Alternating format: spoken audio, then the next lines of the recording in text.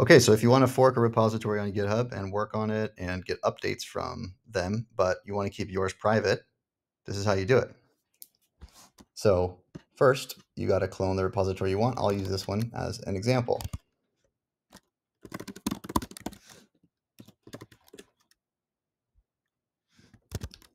Next, you can rename it if you want, and then you cd into the folder.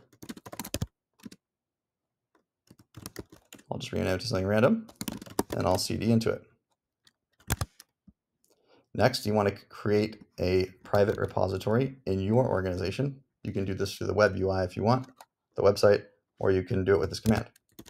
So I'm going to do it with this command.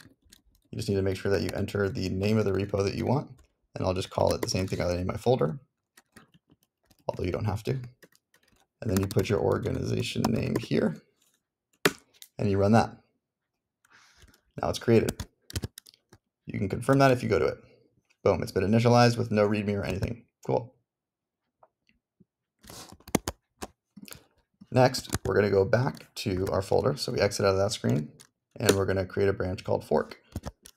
This is the branch, at least the way I do it is, this is the branch that you're going to just fetch all their updates from. So if you're working on main or you're working on staging or whatever it is that you're working, and you want to keep your project going in one direction, but you want to keep getting updates from them just because they might dev out cool features or whatever, I just call the branch fork because that makes sense to me. So we've checked out fork. Now we're going to reassign everything so they point to the right places. So paste this in and make sure to update this with the name of your thing. And I had to say it like that because I was deleting stuff. There we go. And if you'd like to verify, you can verify like this, that you have the right origin and upstream. Yep. So now you have a bunch of stuff on your local. You have this branch, you have a bunch of things, whatever.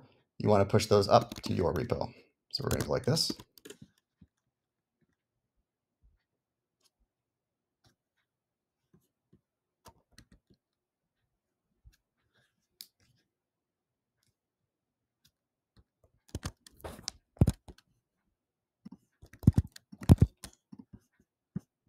And now you are ready to get to work. So switch to your branch and get to work.